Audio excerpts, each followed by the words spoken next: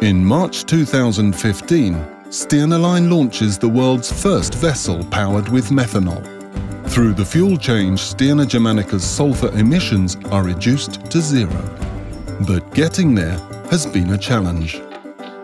About 5 years ago, we started to look into this with the new sulfur directive that actually came in place now for the 1st of January 2015.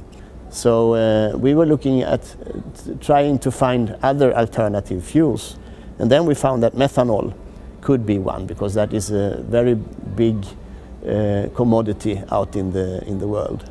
Well, methanol is a very clean fuel. It's of course completely sulfur free, so there's no problem with the new sulfur directive when you're using methanol. But also methanol it doesn't come any soot when you are combusting methanol, so you won't have any particles or smoke in the air. You have very low levels of NOx also, which is nitrogen oxide, which is also something that we have directives to follow, and we want to minimize that. But another advantage with methanol actually, but you can also produce it from actually anything that has a coal atom in it. Here at Chalmers, we're conducting research directed to improve the catalyst which is needed to transform hydrogen and CO2 into methanol. We're testing our results in a pilot company on Iceland. That's the first installation producing methanol using only sustainable energy sources.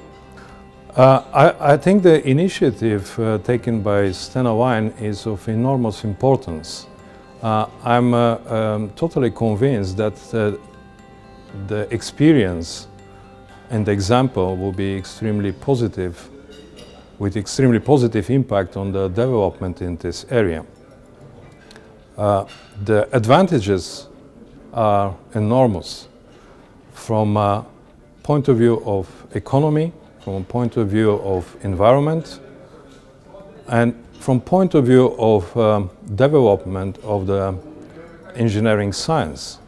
We are very proud, of course, that we are the first in the world to have a ship actually fueled with methanol. I think that methanol will sooner or later become an important fuel for shipping, and actually also for transport as in large. And the reason is quite obvious, and that is that it is a simple fuel to produce, and it is very environmental friendly.